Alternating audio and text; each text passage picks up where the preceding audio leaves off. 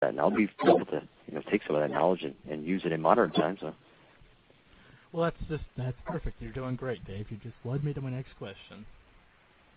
My guest tonight's Dave Considine. It's the Malliard Report tonight. Well, whenever you're listening to it, if you're listening to it David.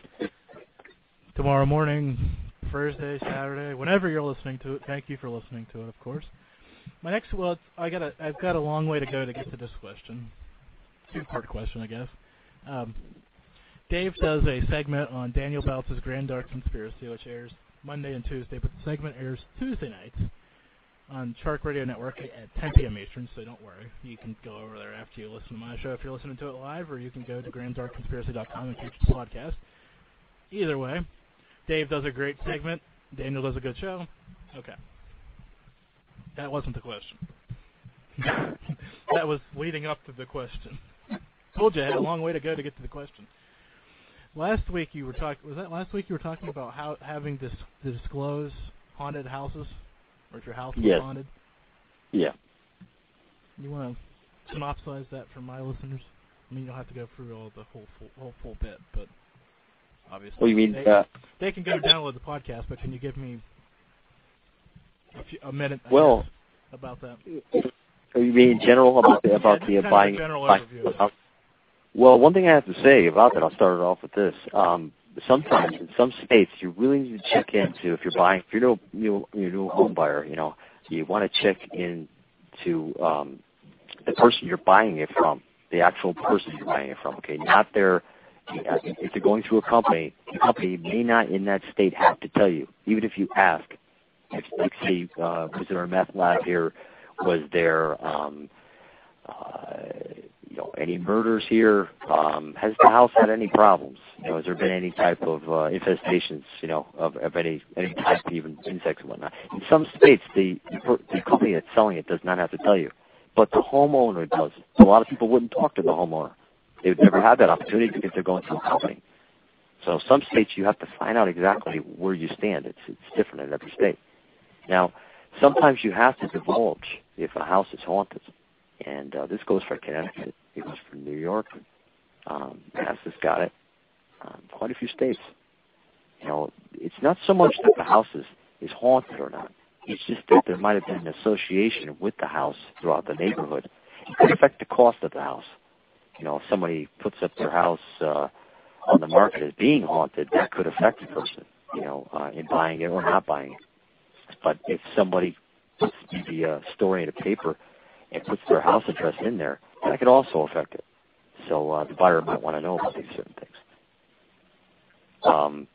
The Ackley case, with these, it's not the only one. I mean, there's been other subjects, other spiritual subjects. We have that the devil in Connecticut, proving that does the devil exist. That was another case that came up. Proving something spiritual, like I think I mentioned before, it was that the person itself, the bottom line with that case, in the Ackley case, was the bottom line was that the person themselves had made publicly known that the house may have been haunted, and people knew about this house. There was tours that were coming up to this house. So this is a little bit extreme case, but the person had already bought the house, didn't have this knowledge. They lived, in New York City. They didn't have any knowledge of the folklore or any of the stories, about this house or any of the associated houses being from New York City. So when they got there after they bought the house, they weren't happy about this. They didn't want people walking around their house. As you can imagine, of course. Yeah. But you really need to check in your particular state. It's very, very important. They can look in, I did an article with Money Magazine that's still online, and I did the show. The excerpt I played, I didn't put my part on because it was too long. It was already 9 minutes. So I just put the other guy, did a great job talking about the stuff. But I was talking more about the ghost stuff, so I mean, it was more important you guys hear him because it was, in talking about what he was talking about, it was more of the financial end. So it's, like I said, it's funny. When you go into a place like Colorado, you can have different laws than you can have in California. California is not so lenient. California, you can be able to work with them. I mean, you have leverage there. You have leverage in some states. Some states don't want to hear you. And if you buy the house and you have a problem, you may not be able to get out of the contract. So I would definitely check in to see what the laws are, covering you for, was it something, associated with drugs, Could it have been associated with the murder? Could it have been, like I said, something of a spiritual nature? Did anything happen? People complaining about anything? You might find out if there's any waste sites around. I mean, if you find some barrels in the back that might have some strange fluid, coming out of them, it might be, a piece of property you don't want. So you want to make sure that what you're buying, even the surrounding property, make sure that you're getting what you're getting, and if you don't like it or something goes wrong, that you can get out of that, or you have some alternate way of fixing the problem, because you're going to get stuck with a house that's $250,000, and you're not going to be able to split it. I want to thank my I'm using air quotes here, producer tonight, Sherry James, because she just posted up there. Be sure to tell them the words the real estate agent uses when the house is haunted. Okay, so the real estate agent was talking to you? Yeah. Yeah. If they were forefront about it, they'd tell you straight out. If they say, well, like if they was to say something lightly to you, what would they say? Yeah. Well, if a house was haunted and they wanted to let you in on it, they'd probably say, well, people have heard things. And they're probably going to toss it off and just laugh about it. They want to sell you that house. Or you might want to start listening to the Malliard report. No. But there's no agent out there that's going to. There's no one out there that's going to say, something. Let me tell you something. There was a murder in here, and somebody sees a guy with red eyes in the window. They're not going to tell you that. They're going to laugh it off and say, ha, ha, ha, ha, ha. And try to get you to buy this house. Thinking that you're not going to think anything of it, and you're going to roll it off because they probably don't believe it themselves. Need to bring Jason. If you're buying a piece of property, that's an old piece of property, do some history checking. Go down to the town hall. Ask people. I mean, is there anything that you've ever heard about that house? Anything around that piece of property or anything like that? Some of the people in the town halls are real nice. They don't get to talk to many people, so it's one of those local little town halls. Some of them. Well, if you're buying an old house, it's maybe like 1800s or something like that. I mean, maybe somebody knows something about it. But you can go into some of the records. You can go to the newspaper is kind of hard to do because that's either on a computer or you got to go to the old microfiche. I don't even know if you even have that anymore. But you're going to have to look at biographical records. You're going to have to look at lots of blueprints, to see if where does this property extends to, see where your boundaries are, and if you're buying this or we're that interested in it. But look at surrounding property too. And another thing, look at your neighbors. I had a case not too long ago that this guy, he was across the way and he was involved with some certain things. He was running a sexual cult, and there was some weird things that were happening. This woman was seeing this creature that was appearing in her house. But anyway, long story short, she really didn't want to live across from this guy. And once you invest your money in something, she was afraid to even to tell the authorities about this guy. He actually came to her house one time and threatened her because he saw, he was lopping off. He was doing something to feed the family. I don't want to get into the details; it's kind of gross. But he was running kind of like a small farm. But anyway, she didn't want her children to see this because he was doing it out in front. So he came right into the house and threatened her, and she called the police. They didn't do anything about it. So you can get yourself into a situation. You got to really look at your neighbors too. Even if even if it's not spiritual or anything like that. What does the neighbor around here have a son that has cake parties every weekend? Are you looking at somebody who's going to be, you got a drummer next door? I mean, are you okay with that? Check out you're going to be living there for quite a while, especially if you're spending that much money on a piece of property. You wouldn't buy a car that has a ding in it, so don't buy a piece of property that has a ding in it. Do that research. Go down and find out. Like I said, the first place to start is a town hall. And if you gotta go a little bit more, you can go into you go online. Some of the information you can get, your resources right there are right online. You can go right to sometimes even the town's website can have resources for you. So you can find out whatever you need. So usually what we do in a case is we'll have the family work with us. That's one project that you can do as a researcher. The family, get them involved. If there's a particular piece of property that you think might be haunted, there might be some history to it, get the family to go check it out. Have them go and check out and get the records and whatnot. You don't have to have them search through them. Have them bring them to you. But for them to go down and get them, more than likely they're the ones that are known in the town, and they're not going to have any problem getting these records, and they own the property. Yeah, makes that conversation go easier. Yeah. And if you want to hear the full segment, like I mentioned earlier, but I want to get that back out there just because now we've discussed it a little bit further. GrandDarkConspiracy.com.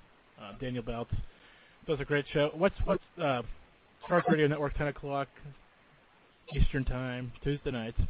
So what's your topic tonight? I mean, you obviously don't give us full details. Tonight. I forgot already. Oh, no. Put them right on the spot and you missed it. Oh, flying airships. Oh, okay. Yes. As a matter of fact, I filmed one of these recently. I reported it to Peter Davenport. And let me tell you something. He is one of the sweetest people I've ever talked to. Peter Davenport at the National UFO Reporting Center is one of the nicest people I have ever talked to on the phone. He was just absolutely great. And matter of fact, he talked to me on the phone, and he had to do a coast-to-coast show, and he was absolutely cordial on the phone. But I reported it to him, and told him what I saw. I saw a large cigar shape. It looked no wings on it at all, and it was just like a tube. But there was at one point in time we saw. The strange thing was is that we had a repeat. We saw one particular day, which is in the beginning of the month, and then we saw 4 of them at the same time at the end of the month. And they just flew by. 2 of them flew up into the sky, and 2 of them took right angles, like 90-degree angles, and just jetted off to the west. But I got them on film, and I got them on camera also. Luckily, on that one there was 4 of them, and they were flying near each other. And I was able to, I grabbed the camera and the video camera. So, yeah, we're doing the shows tonight. But, these flying ships have been seen for a very, very long time. I was looking in the history of this quite a ways back, and these have been seen since time immemorable. I mean, really. There's no way it's our technology. I mean, Lockheed Martin might be flying some stuff, but no. Some of these things, I mean, I'm going to play a recording on here. Some of these, this one ship that flew by this major airline, I don't give it away here, but it flew by doing 700 miles an hour. There's no dirigible or a balloon that's going to fly at 700 miles an hour. And there's windows on 5 things. Yeah, well, they're transports, hyperdimensional. People who are more scientific, they can see dimensional. I stick more in the spiritual. Spiritual and dimensional are the same thing. If it doesn't exist in this world, it's dead. Anything that's not alive in here is dead. Whatever way you want to think about dead. Yeah. It's not here. It doesn't exist here. Or if it's here, it's fleeting. And you'll notice that every bit of the phenomenon, I don't care if it's huge dirigible things flying through the sky or Bigfoot or Loch Ness Monster, they all are fleeting. They only show up for a minute and pop, they're gone. There's a lot of signs that show that they all come from the same source. And all of these things, they come from an alternate dimensional void. We call in you and me, the way we think, it's another world. It's that other side. Some scientists may think it's some type of, hyperdimensional void, whereas, like Einstein saying string theory, and there's many strings, and there's many different existences, Well, Dave, here we are, almost. I want to thank you at the very end? Right there. So I want to thank you for taking time out of your busy schedule to join me tonight. Absolutely. And I look forward to doing it again. So. I was going to call you from the car. I don't know if they know that. I just got to the motel just before the show, so I'm so glad I was able to do it. But I'm going to sleep very well tonight. All right. Well, go to bed. Actually, I'm going to get us out of here. So have a good night, bud. Bye-bye. Before we flip that on-air sign to the off position, a quick reminder. For all things about the report, previews, and reviews, go to italkparanormal.com. That's italkparanormal.com. Good night. This is Thomas Fesco, author of the book Behind the Cosmic Veil, A New Vision of Reality, and you are listening to The Mallard Report. Hey everybody, it's The Mallard Report.